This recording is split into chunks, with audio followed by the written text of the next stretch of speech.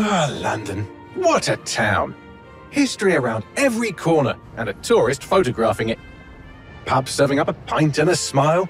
All that music, theatre and art. And multiculturalism. Only took 12,000 years to build it up, and one night to tear it all down. I found the detonator. And it's definitely live. Bagley, I'm gonna need some help with this. Wait, I might know a workaround. We trained in manual overrides at MI5. I watched my mother succumb to motor neuron disease, and her loss made me realize that death comes to us all.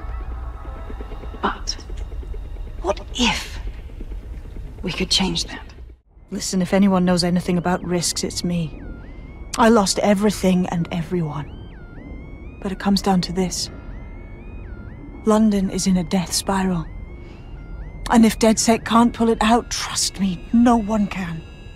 The Kelleys have got a sick little operation going. A kind of human organ black market. I've been investigating them for months. And they got my fucking files. This microchip is scary, I know, but I got to keep tracks on my merchandise, don't I? And this kitchen knife, that won't do it, love. Cutting yourself affects my bottom line. My name is Richard Malik. I'm an intelligence analyst. I believe Zero Day are rogue SIRS officers who framed you for the bombings to seize power. Now they're murdering or blackmailing anyone who threatens them, which now somehow includes me. It's the human element that got us into this.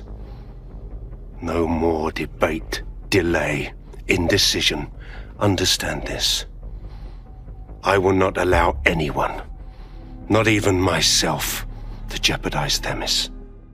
Still, I'm glad we linked up. Don't know who else would have had the bollocks to take on Cass. Losing their psycho cult leader is gonna hurt Albion, no doubt.